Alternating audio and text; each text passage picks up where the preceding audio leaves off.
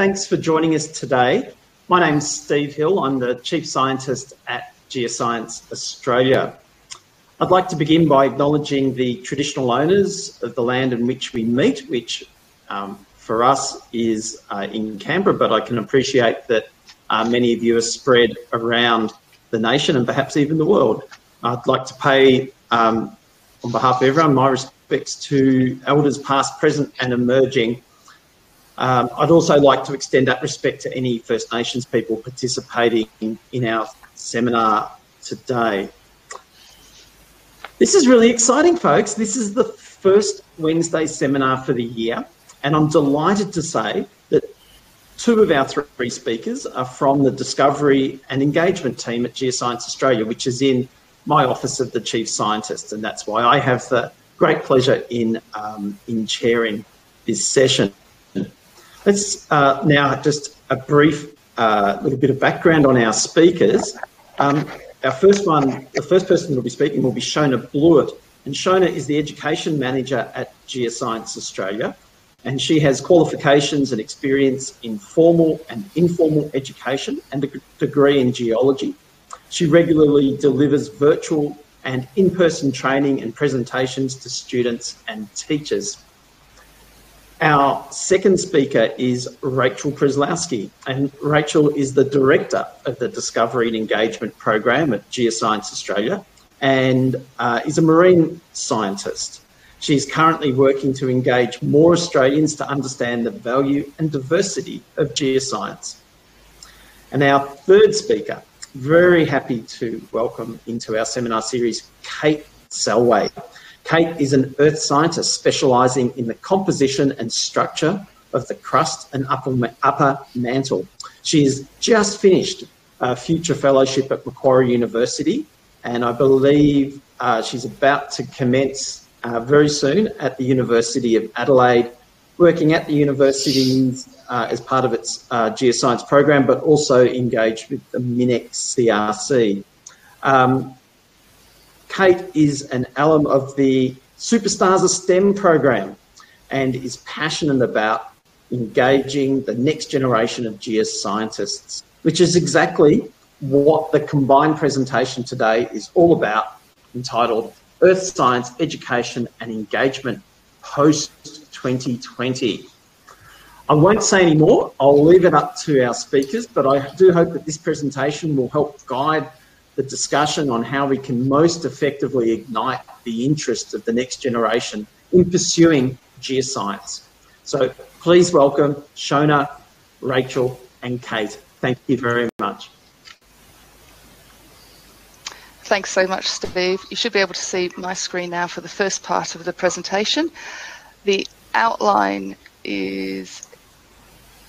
There we go. So 3 sections, myself first of all, followed by Rachel, and then handing over to Kate for the latter part. So my brief is to talk about the education program we have here at Geoscience Australia. It has a number of aspects. We have the face-to-face delivery within our education centre and here at Geoscience Australia in Canberra for students, and that's our bread and butter business, but also for teachers. We have our education resources because we're a national organisation and those resources are available to everyone within the country and beyond, plus our outreach activities such as Science Week and Earth Science Week. So with our visits, we are hosting thousands of students every year, usually. And over the years, we've worked out what works with those students and what doesn't work with those students in a visit that's usually up to an hour and a half long. And our usual student cohort are actually upper primary students who are coming to Canberra as part of their Canberra camp. They're coming from interstate. So it's a misconception that most of our visitors are local. They're not. They're interstate. And they're here for maybe 1 night, 2 nights, or even a whole week. So we want to engage those students and we want to make sure that they're wanting to learn what we have to give them, and we want them to have experiences that are memorable. And a couple of those engaging experiences are adding a layer to our sediment columns when they arrive. We have many sediment columns now that we've been filling up since 1999 with a layer for each visit, and students can also see their school visits in previous years and recognise that that links to the formation of sedimentary rocks and records of rocks in the past. And at the end of our visits, we make an earthquake. It doesn't matter if they come for a hazards visit or not, but we're going to make an earthquake using our on-site seismograph. And you can see students here tapping the floor, but they will be jumping up and down. And again, one of those memorable experiences that they don't forget when they walk out the door. They'll be recalling that later when they're back at school. The visits are focused on hands-on experiences as much as possible. So the centre is littered with rocks in an organised way, of course, but we want students to touch. Sometimes we actually have to remind them normally, go and touch these specimens, go and pick them up, feel the differences in density, do other interactive things like putting the water onto the porous rock.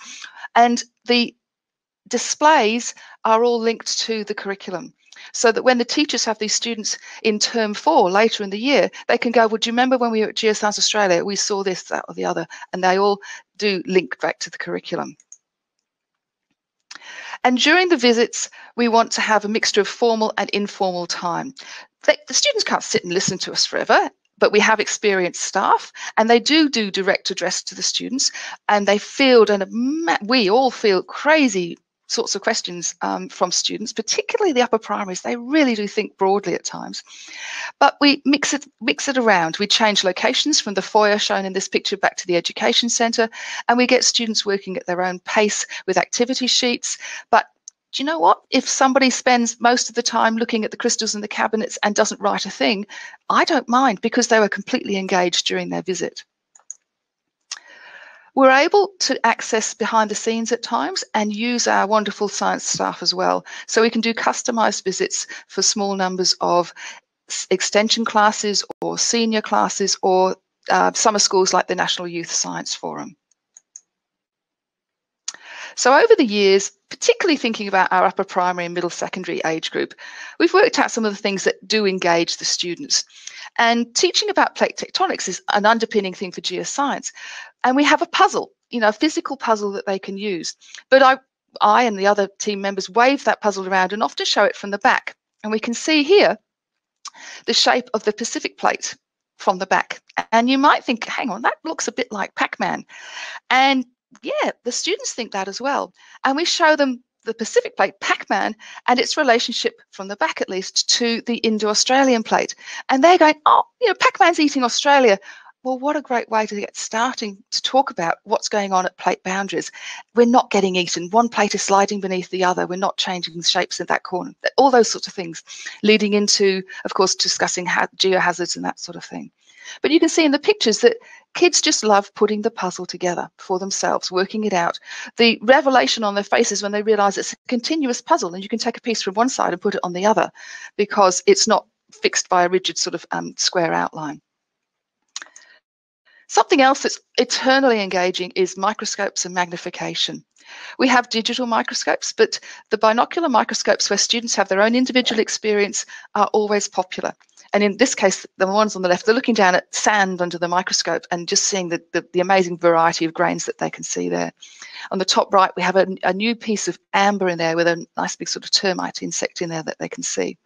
So, and hand lenses, the traditional thing that geologists will do when looking at rocks, all of those sorts of magnifications engage students. Quite a few years ago now, we started being asked, do you have a piece of obsidian, when primary students would come in and go, well, why do you want to know? And they were playing Minecraft. And the computer game Minecraft has remained eternally popular. Many years down the track, we've still got students who play this. We ask them how many know about it and played the game, and it's very, very popular. It's being used in schools as well as an education resource. But we have a couple of posters that link into that, and we have a display in the foyer that links into Minecraft. Movies are helpful, or depends. San Andreas, movies like that, big disaster movies where, you're actually trying to say, well, that disaster movie was almost more over the top than reality, but you're linking back to understanding earthquakes and tsunamis and what really might happen there. So these tactile experiences, the two-scale experiences, such as an image of a diprotodon to scale on our windows that students can stand next to. These are all our normal situation within the education centre. And I'll just mention the resources that we have. So going away from our on-site experiences to what we have for the whole country. And Teachers will see these as well when they visit us, but they're all available online. Some of them are in print, such as the timescale bookmark and the grain analysis cards, and we can send these out to schools and even universities around the country. We have posters, a few in print, but they're all online as well, suiting different age groups and experiences. We have cutout activities, and I haven't shown the images of the fossil ones, which are much trickier than you might realise. We've got some ready-made PowerPoints. We've got a long-standing series of comprehensive booklets of information for teachers that have been written by largely our science staff, but they also include student activities, and all of this is delivered through our website. So things changed last year. What I've described was the norm. Late March, end of March last year, we closed and had no more face-to-face experiences whatsoever. We went from hosting 12,000 or so students in the year, up knocking on 13, 300 or more visits in the year, to 41 last year in the first term and a handful of local schools in the fourth term. So we had to pivot, as that term has been used in many, many ways. So our pivot was in many ways a great opportunity as well. We had the time to do a lot more product production, preparation production. We had new student activities for coming out. We had activities for teachers. We did these ready-made, ready-to-use PowerPoints. We did something new as well. We took a couple of the science talks about hazards and provided crib sheets for teachers, because we recognised that most teachers won't have time to literally preview a whole 50-minute talk about a topic. So we tried to support them in that way. We did more newsletters to help people, teachers in particular, to know about what we were doing. Our web pages were improved. We did some online sessions for schools, but that was tricky for us. We're a hands-on centre, so how do we manage that? We found that if the teachers at the other end were able to have some hands-on as well, that was really helpful. And for some local schools, we could actually lend them our rock box. And these images are of some local year 4s who had a box of rocks in their classroom, and we're waving around the rocks as well. And they can actually relate to those things together, put the two experiences together. We did some online professional learning for teachers. And perhaps what I'm most proud of and most pleased with is the series of short videos that we made. When we couldn't have students come to see us, we thought, well, how can we provide information, but also provide a mini experience of what would happen if they were here? So that's what we started doing. The first one was an introduction to plate tectonics, which was using our globe and using the plates bubble and introducing the things that we would normally say face-to-face, but it works in the classroom, and now it's available for everybody all of the time. And then the series grew and grew with shaking sugar cubes around, showing teachers how they can do that as an activity with students, to also talking with scientists within our videos about the earthquake center and how fossils are formed. So that's something that's a summary of what happened to us last year.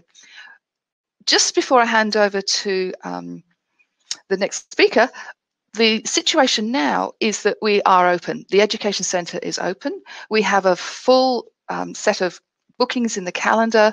We've already had some interstate visits come through, but we're also in probably the most dynamic situation I've ever seen in 15 years here, where everyday bookings are changing. Schools are looking for a backup booking, or they're cancelling a booking, or they're still booking for next year as well and beyond. But it's a very dynamic situation. But hopefully we will be able to carry on in a fairly close to normal way this year. All right, I will stop sharing and hand over to Rachel. If I can get my mouse there. Here we go. There we go, Rachel. Thanks, Shona. Now I'm going to attempt, I can't see anything anymore, but I just assume it looks good and that the moderator, Robert, will interject if it doesn't. So I'm going to step back a bit from the GA Education Centre. I'm going to talk more about some broader national challenges with Australia's education and outreach in the earth sciences. And I'm going to do this by doing a list, because everybody loves a list. So I've got 5 slides after this, and I'm just going to go through 5 key challenges or opportunities if you're feeling a little bit glasses half full today. So our first challenge in engaging and educating Australia in the earth sciences is to build teacher confidence and opportunity. So we can do this in 3 ways. We can develop engaging content for professional development. Shona talked a bit about how GA does this, but that's not enough. We need to make that interesting and curriculum-based, because believe it or not, there actually are some teachers that don't have an intrinsic interest in earth sciences. I know that's probably a bit blasphemous for this audience. And so we not only need to make it related to the curriculum, but we need to find that hook for some of those teachers that might not normally have that inherent interest or competence in the subject matter. We also need to promote it. It's not enough to do it. We've got to let teachers know about it. And so we can do this in multiple channels because, like the rest of us, not everybody's on Facebook, particularly not anymore. Not everybody reads newsletters or checks emails or looks in these certain professional networks. And so we want to do a multi-channel approach with the promotion. And then finally, we need to make it easy for teachers to attend and participate. Teachers are extraordinarily busy. They don't necessarily want to use their off hours for even more teaching resources. And so we need to make it easy and logistically possible for them to participate and attend these sessions. The second challenge is that we need to consider diversity and inclusion. And so what I mean here is, how do we best connect with those that might not normally have the opportunities to participate? So Shona talked a lot about in-person visits to the GA Education Center, but she also talked a lot about some of our virtual engagement. Not every school group can or is willing, particularly now, to come to Canberra to visit. They can't come to our center. Remote schools, schools that are in a low socioeconomic bracket, how do we connect with them? And so we found from last year that digital experiences certainly have the broadest reach, with very few exceptions, some that don't have appropriate internet access or that kind of space. We can actually reach a much broader school group with digital. But there's this new thing, which I actually quite like this word. It's the favorite one from 2020, digital fatigue. And you can see this poor little fella here suffering from that during one of our virtual classrooms. Spending all day in front of a computer doing this kind of stuff is not easy, and it does make it really hard to learn and to pay attention and to really get engaged. And Shona talked about the rock kits that we give to some of these classes, so that they have something tangible and tactile to look at the same time that we're engaging with them digitally. And that hybrid approach seems to work quite well. So I just wanted to point out that we need to temper that inclusivity with engaging activities. It's not enough just to try and expand our reach as much as possible. We also want to have that be meaningful. And then finally, I wanted to touch on tailoring approaches to specific communities and interests. So you see I've got two little pictures here of two exceptional programs that are more for general STEM. So Questacon actually has a Science and First Language video series, which is where they've gone to remote and Indigenous schools, and they've actually had the kids talk in their language, explaining some scientific concepts and doing some really fun kind of, the normal cliche kids experiments. And you can see here by this photo, the kids have a genuine enjoyment for it. It gives them a sense of ownership over it. And it also showcases, I guess, this incredible diversity of students that we have in Australia. And then finally, Deadly Science is another program that does general STEM as well. And they started out just by facilitating donations of current science books to some of these remote and Indigenous schools. And they've since expanded out quite a lot to broader STEM programs. Third challenge is that we need to communicate our value. So how do we connect with students and teachers, like I mentioned before, who might not normally find earth sciences interesting? The first and I guess most traditional way that we often fall back on in the geosciences is explaining the economic benefit to people. So how much did it contribute to our economy? This is probably the most straightforward, easy, and arguably the most impactful aspect of earth sciences. However, particularly with the next generation, this can actually be a turnoff. So when you talk to things about mining, they have a huge focus on environmental sustainability, and that's very important to many of us, including the next generation. Kate will talk more about that after me. And so we can actually use that. We can relate geosciences and the earth sciences to environmental sustainability. We have these wonderful Earth observation programs now that can give you a sense of agricultural monitoring, monitoring over time for various environmental impacts, bushfire management. And so there's all these really great elements that can be linked to environmental sustainability now. Linking to other subjects, geoscience is quite a broad discipline. It's not one of those core disciplines like biology and chemistry and physics, and it links to all of those. And so by using those links and actually really accepting them and recognizing them and valuing them, we can communicate value to people who might be interested more in those other different disciplines. And then finally, we want to keep it relevant, exciting, and modern. The space program is a great way of doing this. It links a lot of modern technology related to geosciences, positioning, satellite observations, and all of that's a huge hook, particularly for the next generation now. On that note, we need to keep up with the times to keep things engaging for people. We have found that bringing it back to individual experiences works well. Almost every student these days, whether the parents want them to or not, has a mobile phone when they're a teenager. This is a great way of engaging them. So how does your mobile phone know where you are? How does the GPS work? How does positioning work? And that can be a hook into some of the more modern geoscience aspects. Adopting new engagement tools is very important. So here you can see Claire and doing, I think, our first Facebook live stream. I do believe this was our first one. And so this actually allowed us to connect in an audience with the audience in a way we hadn't done previously. And there's heaps of new engagement tools out there, some good, maybe some not so good, but you give it a try, see what works. And you'll always connect with some different part of the audience. We want to include the full spectrum of earth sciences, like I mentioned before.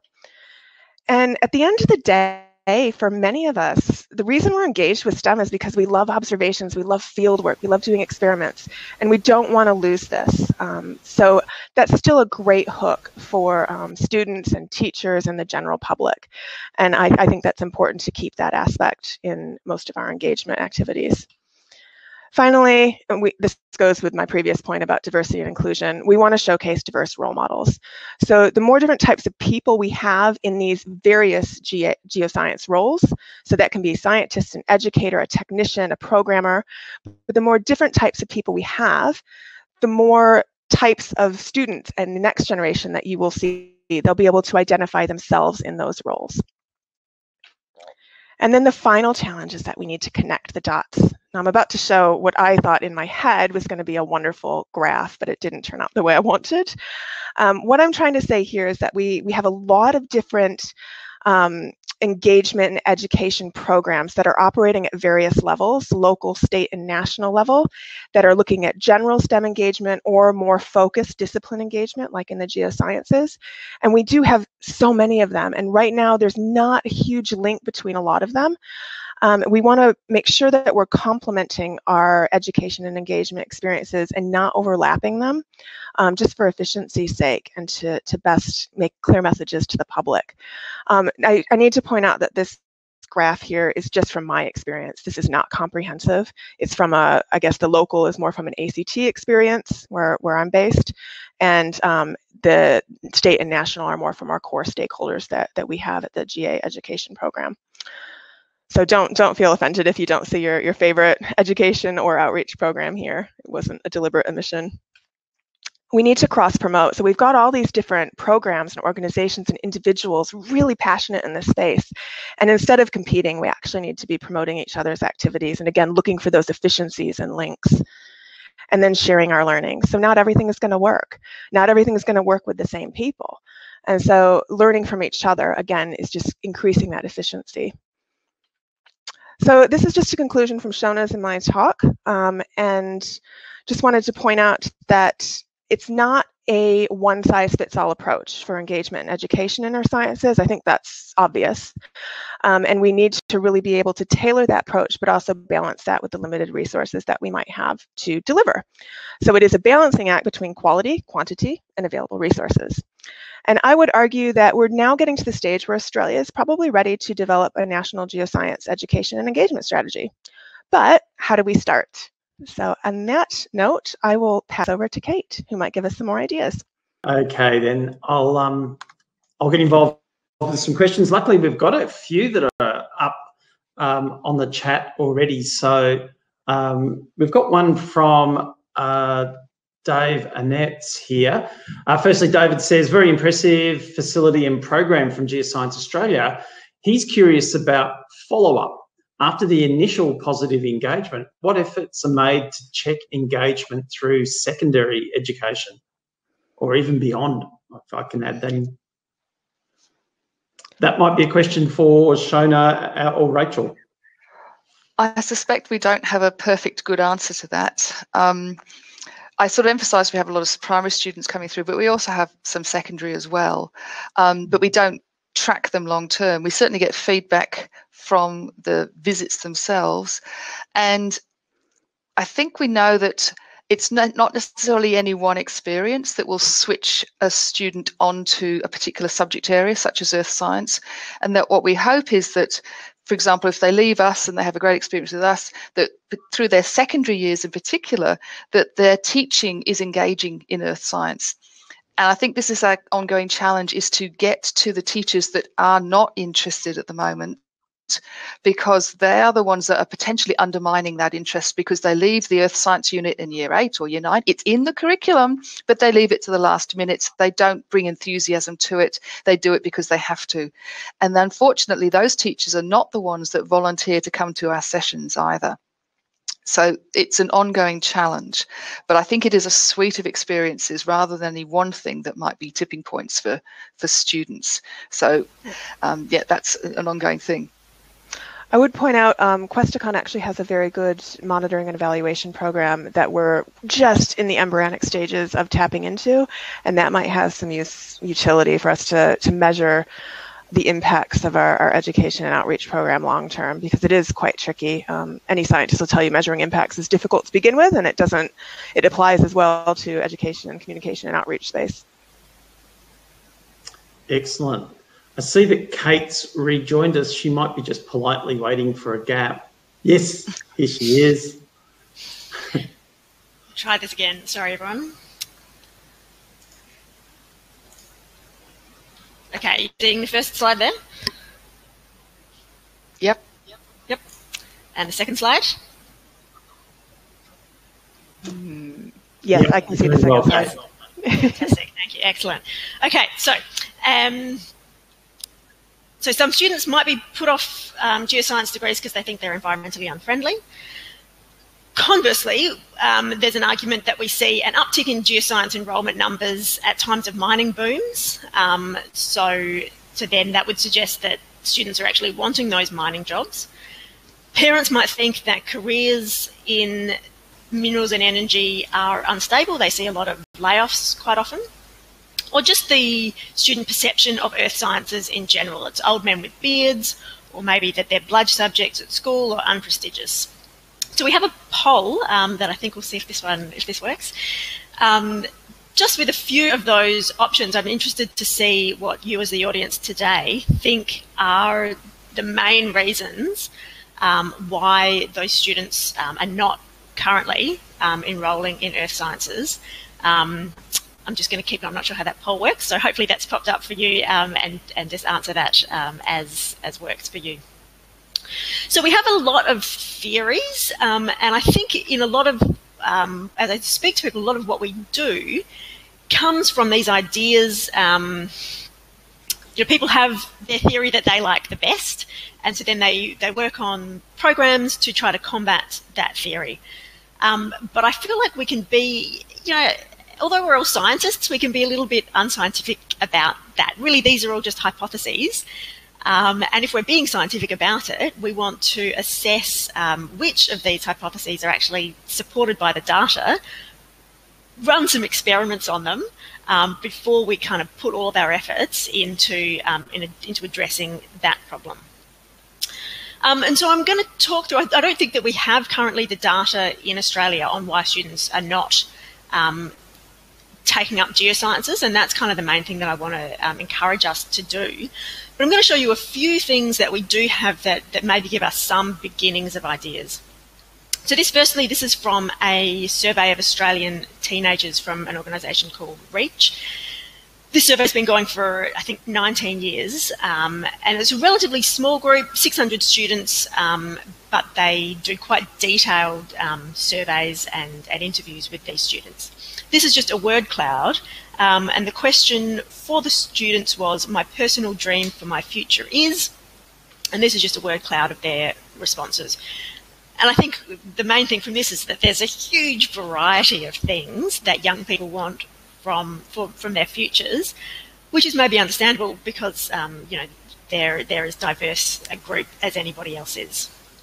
We can drill down a little more deeply into that survey. So these were some statements that the students were asked to rank between not agreeing with them at all at 0 and agreeing with them strongly at 10. So I've just pulled out some of the themes in this. So firstly, the environment. There was a statement, in Australia, we're consuming too much and threatening our environment, and that's kind of ranked at a 6.6, not terribly high, actually. And a statement, I feel that nothing is being done about the environment, which is ranked lower at a 5.7, and kind of at a plot of those results there, suggesting that students care about the environment, but it's actually not one of their most pressing issues. Questions about the jobs that they're looking for and the salaries of those jobs. So the questions were, the statements were that money is important, but it's more important to me that I love my job. That got an 8.1. And then everything expensive, I want a comfortable lifestyle. If I want a comfortable lifestyle, I'll have to work hard. Got a 7.7. And then down the list, in my career, money is most important to me as it will give me freedom. Got a 5.2. So again, a mix. So students maybe are not purely interested in just a job that's going to make them loads and loads of money, but they still want a comfortable lifestyle. They recognise that they need a job, that they need a stable job that's going to give them enough money to have a comfortable lifestyle. And it's some interesting gender differences here as well. Certainly in this question that money is important, but it's more important to me that I love my job. A much higher proportion of women agreed with that statement than men. So these young men were perhaps more interested just in having a really high-paying career, and the women were more interested in having a job that they loved. Some of their other priorities, some of these really highly ranked items where I think it's important to want to make a difference and achieve it. They got an 8.1. And I think it's important for young Australians to travel and experience different cultures, also got an 8.1. So for these students at least, I think interesting that maybe the environment as a specific topic didn't actually rank as highly as I would have expected, but they still do want to get out there and make a difference in the world. And they want to travel and experience different cultures, which is obviously something that the earth sciences do allow them to do. Another survey, this is from Mission Australia. This is another survey that's been running for decades, and it's kind of differently run. Here they have, I think, almost 26,000 respondents, but it's more just a sort of a numerical survey from those people. And some really interesting findings in this. So here on the left, we just have a list of the issues of highest personal concerns to these young people who are aged 15 to 19. This is from 2020. The top three were coping with stress, mental health, and body image. And a really interesting result from this, that in 2008, the environment was the top personal concern of these young Australians. And it started dropping a little bit, but now actually the environment is rated so low on this that it doesn't even make the list. So that in itself, I think, is it's interesting and maybe a bit shocking, and maybe says also something about the messages that we need to be giving to young people, that that they actually ought to be more concerned about the environment than they are, perhaps.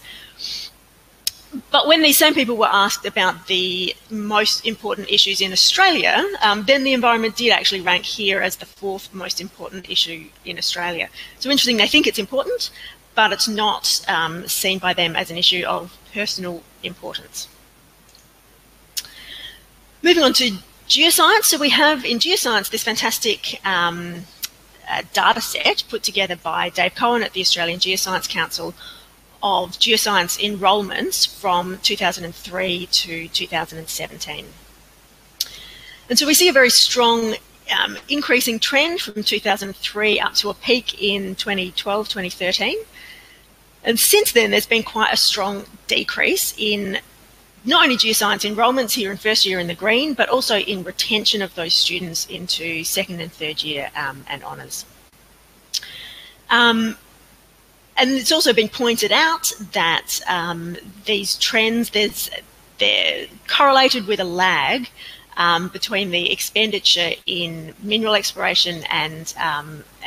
to an extent in petroleum exploration as well.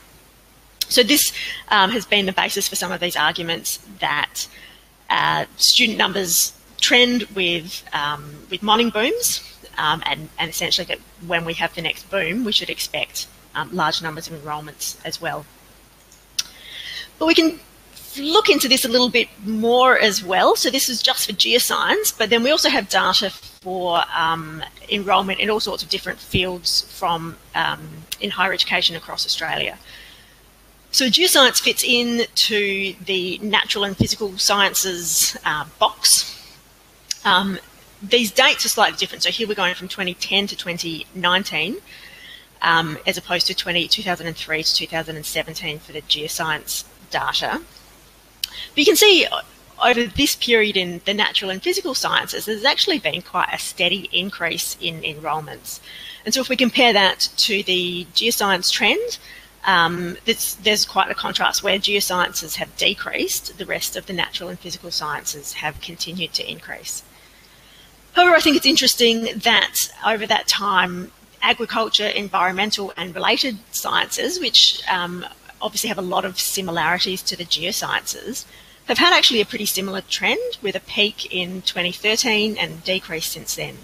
So if we compare those numbers, the trend actually looks quite similar to what's going on in geoscience. So to me, this makes me wonder if maybe there's more, it's not just the mining boom, but there are some broader societal trends that are controlling students' interest in different fields.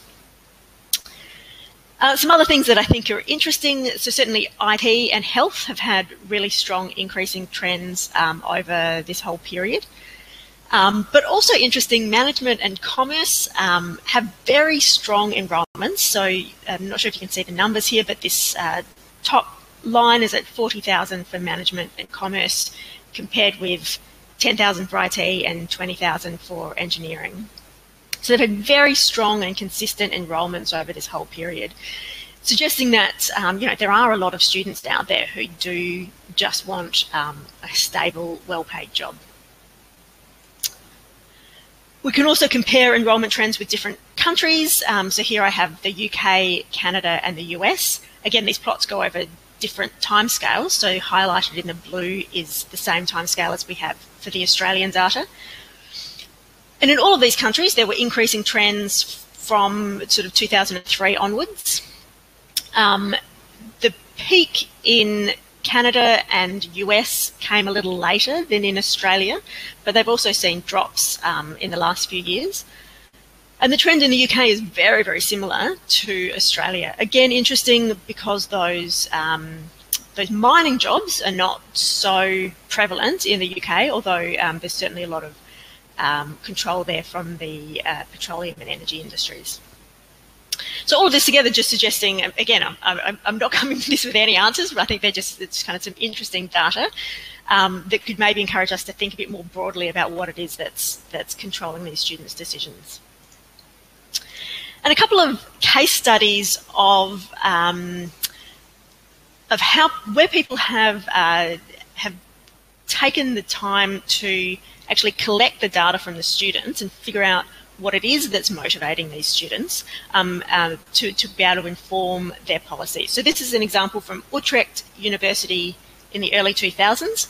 So obviously this is at a different time and in a different place, so I'm not at all suggesting that their findings are the same as what we would find here.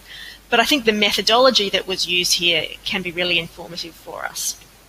So their problem was that they had low student numbers, and their marketing was kind of similar to what we would do. So the lecturers and the academics in the department thought about what it was that they loved about earth science, and they loved that it was just interesting, just fascinating learning about the earth, and they thought that it was very socially relevant as well.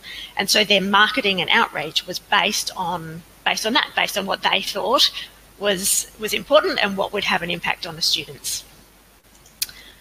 But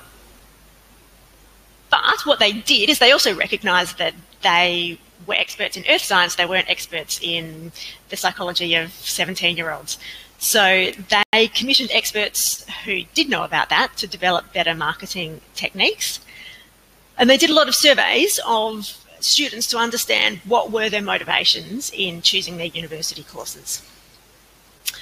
And they found that the students' main motivation was actually career prospects. And their perception was that in earth science, there weren't very good career prospects. They thought the jobs were mainly in research or in oil and gas, and that in oil and gas, people got laid off all the time and they weren't very good jobs.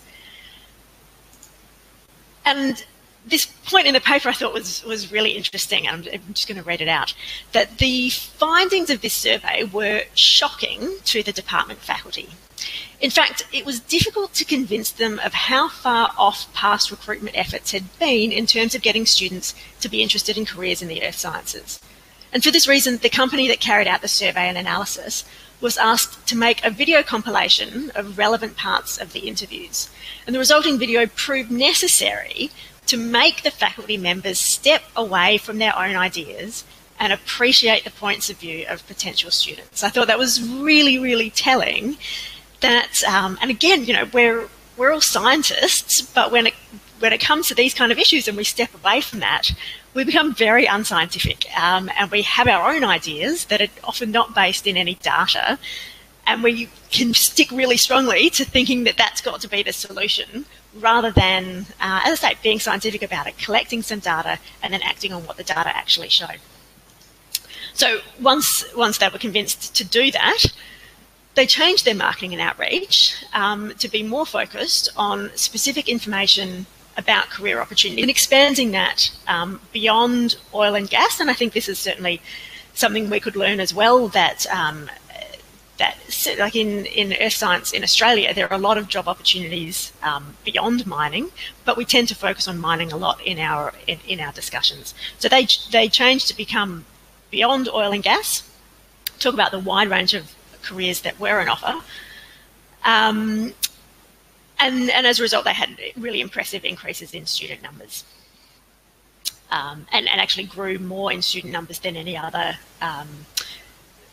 faculty, any other degree at Utrecht University. Some more data from North Arizona University that I think some of these can be informative to us. So here they have these really large first year, really broad kind of first year subjects. So they had 783 students in their first year geology units. But then that went to just 23 students doing a geology major. So they were wanting to understand, you know, how can we attract more of those 783 first years to do majors. So some interesting differences here is that they actually have a very large proportion of their students who had taken a geology class at school, so between sort of 60 and 70% had done so, which was sort of comparable to physics, more than environmental science, and just a bit less than chemistry or biology. Those students did not have poor perceptions of the environmental impact of geology. Only 20% thought that they were employed in polluting industries, and more like 50% thought that geologists worked at correcting global warming and pollution. And something I thought was interesting, that really in all of this analysis that they showed, the only real difference between geology and many of the other fields was the perceived prestige of department and the job. So here the perceived prestige of both geology and environmental science was much lower than those of physics or chemistry or biology.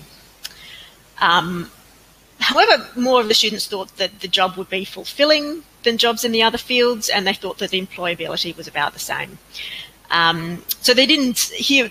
This is just sort of some data that that not acted upon in the same way as the Utrecht data, but still, I think, a nice example of the kind of data that it's useful to have to understand what it is. Where are our students coming from? What are their backgrounds? And what are their priorities?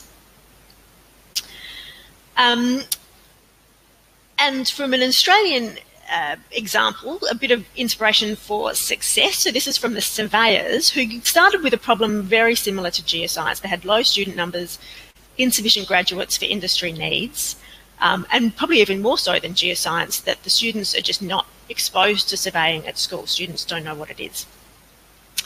So they've had they put a lot of work into some programs with an initial focus on high school students, because they really needed a change in the numbers of graduates in a short time scale. So therefore you sort of have to focus on high school students, whereas obviously a longer term program would also focus on primary school students. So they've focused a lot on training careers advisors in high schools. They have these big full-day excursions with hands-on experience and really showing the students how they can apply maths to surveying. And they have close connections with industry, giving students work experience opportunities, which they've said has been really, really impactful. And they now have a huge database with contacts of a lot of students and teachers that they can keep up to date about surveying events. All of their TAFE courses are now full. Their university student numbers are up.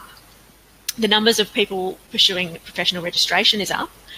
And I think really tellingly, when they survey their careers advisors, 8 years ago, none of them felt confident about recommending surveying to students, whereas now 75% of them feel confident in recognising which students surveying would work for and recommending surveying to them as an option. So it can be done. It's just a matter of figuring out what is the message that needs to get to those students and then doing the work to get to them. And so that's kind of where I think that we need to go from here. I think that first step is to collect and share data about what it is that's motivating or not motivating students to take on geology. We need estimates of industry needs, just those numerical estimates even of how many graduates industry actually needs is a really vital starting point. And for those of us who work in universities or at schools, I think we can start out with some very some easy information to find out by doing some pretty low energy surveying of our students. Things like asking them how many of our first year students studied earth and environmental science at high school, understanding the reasons for their first year subject choices, looking at the retention rates from different styles of units, keeping in touch with our graduates and so that we can showcase the types of graduate jobs that are possible to incoming students. And for those of us doing outreach, having an analysis of what programs are effective, building into our outreach strategy some assessment of whether the program is effective, and then figuring out if a program is not effective, even if we love it, then there's no reason to continue it. And that's going to help us know what are those things that are actually motivating those students. I really feel like in Australia at the moment we really, as Rachel was saying, we need a coordinated approach to this. I'm certainly more than happy to begin compiling these kinds of data. If you have anything out there, please feel free to send them along to me. But we can begin this process of getting this together. Thanks very much.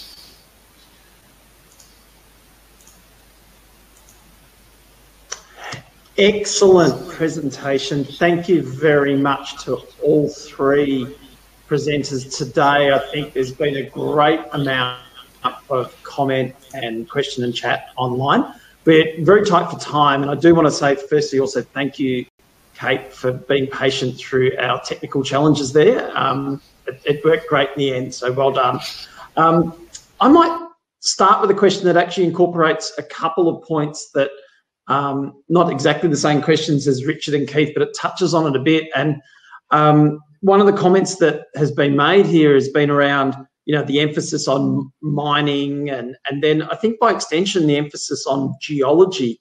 I just want to make a comment about how perhaps Kate in particular sees the definition of geoscience as also being really pivotal here. And what I'm really getting at is you use the surveyors as an example, but to many of us here at Geoscience Australia, we would consider the surveyors to be an integral part of geoscience. So, you know, could it be that we're perhaps struggling with the definition of geoscience when we're looking at these problems, and perhaps there could be some sense in pulling it into a more holistic geoscience approach? Any comments there?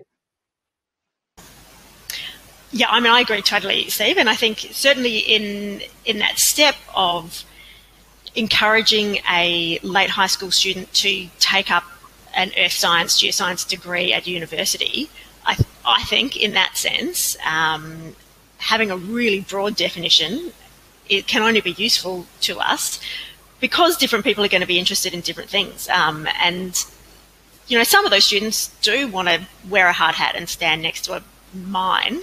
Some of those students want to collect river samples. Some of those students want to sit in front of some amazing remote sensing imagery. Encouraging all of those students to come into a geoscience degree, and then once they get into that degree, they can see all of those different options and then specialise into whichever one they actually want to go into. Yeah, I think that expanding that definition can only be useful, and as you say, is more accurate as well, because all of those fields are part of geoscience, and our geoscience graduates do go into such a huge variety of jobs. Excellent. Thanks for that. I am conscious of time. We've got about a minute left. A quick one for perhaps Rachel, maybe Shona from Kaya, just about, does Geoscience Australia have a work experience program? Okay, thanks, Kaya, for that one. We have an established volunteer program, which is great for anybody over the age of 18. We do have a work experience and a student program, but it's not well articulated in my understanding that it is being revisited. It is very much done on an ad hoc basis, kind of who you know here. If you can get somebody to supervise you, then things happen. And so there's quite a few of us, I think, that would like to see a more strategic, process-oriented approach to the work experience program. But right now, the best way in the door for that kind of thing is, unfortunately, for when you're over 18, you can come join the volunteer program. Terrific. Thank you. I know that as chair, my job is really to keep us to time. There are some, I do draw particularly the speakers' attention to some of the great questions and comments from people like Eamon, and also Mike Smith has a question here about the time warp. If perhaps we could follow up with them out of session. Once again, I'd like to thank our speakers today for an excellent talk. In the short time available, I also want to urge everyone to keep their eyes out for our future talks as part of our Wednesday seminar series at Geoscience Australia. We do have a distinguished Geoscience Australia lecturer presentation coming up on the 10th of March from Bill Farmarkis, talking about embracing automation, digital culture and the cloud, and what that has meant particularly for us at Geoscience Australia. And I think that should be really interesting. Bill always has good stuff to talk about. So please keep engaged there. But thank you everyone for coming along.